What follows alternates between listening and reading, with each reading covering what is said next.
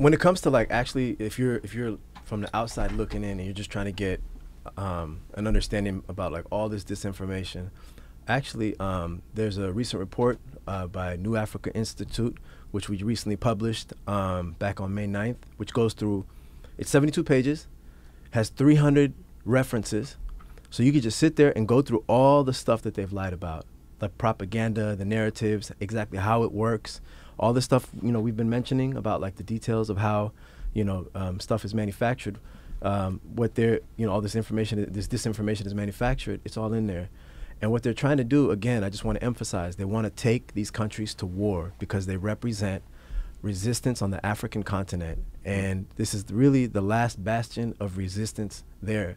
And we all have to stand up, and there has to be a sense of urgency. So when you see something that seems like, you know, it's a, you know, gang rape or sexual violence or, you know, massacre or whatever, we can't just take it at face value, because the thing is that TPLF is manufacturing this stuff, but again, they only represent 6% of the population there, but not even that 6%. They represent an elite group. A lot of them are these activists are here in the diaspora that actually used, we don't have time to go into this, but just they've used migration as this policy to basically using Eritrean identity and an Eritrean name to bring a lot of these activists from there to here to then use them to then attack Eritrea and Ethiopia.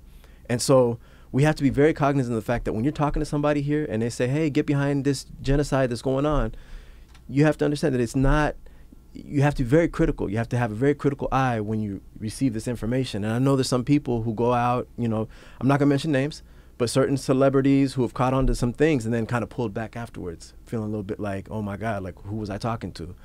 Because tribalism is a very serious problem in Africa. And it is a sickness that exists in Ethiopia because of the almost 3 decades of a system called ethnic federalism. What's that? So basically, if you could just imagine in California, if we were to apply it in America, imagine you said that California is Asia land, Texas is Mexico land, Mississippi is black land, you know, Nebraska is white land or something like that. So you just go down the list. Obviously, that's going to lead to tensions. What are you going to do? You're going to do 3 things. You're going to argue over borders and territories. You're going to fight over resources.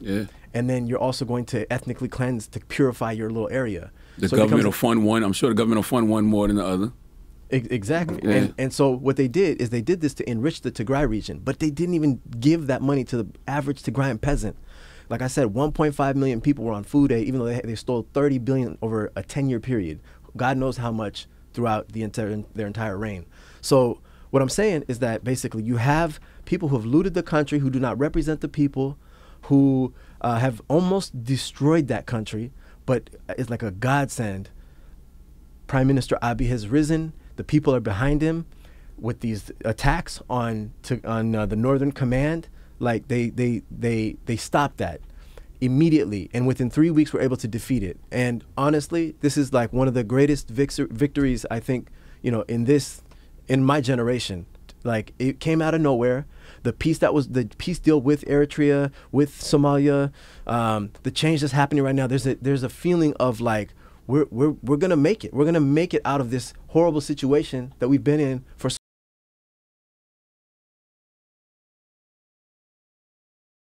long.